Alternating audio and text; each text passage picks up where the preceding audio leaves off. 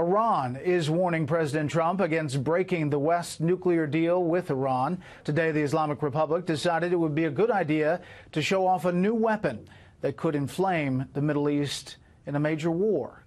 Correspondent John Huddy reports from our Middle East newsroom. It's called the Khorramshahr missile, named after the Iranian city known as the City of Blood during the Iran-Iraq War.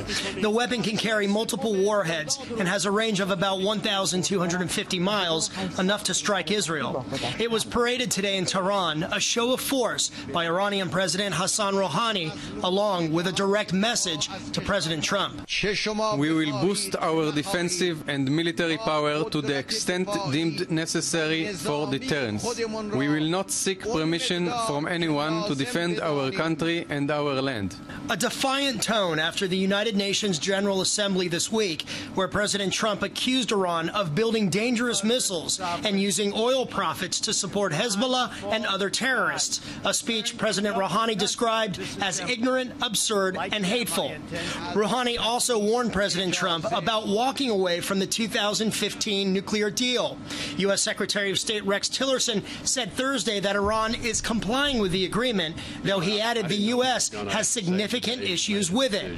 President Trump called the deal an embarrassment during his UN speech Tuesday, an assessment shared by Israeli Prime Minister Benjamin Netanyahu, who, in his own UN address, warned about Iran's conquest across the Middle East and using ballistic missiles to threaten the entire world. Iran spreads this curtain of tyranny and terror over Iraq, Syria, Lebanon, and elsewhere, and it pledges to extinguish the light of Israel. I have a simple message for Ayatollah Khamenei. The light of Israel will never be extinguished.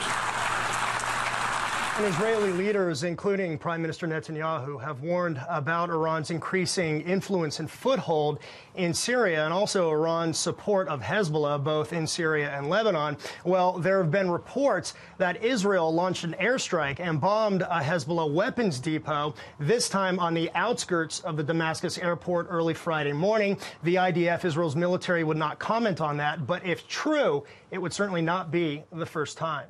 Brett. John Huddy, live in our Middle East newsroom. John, thanks.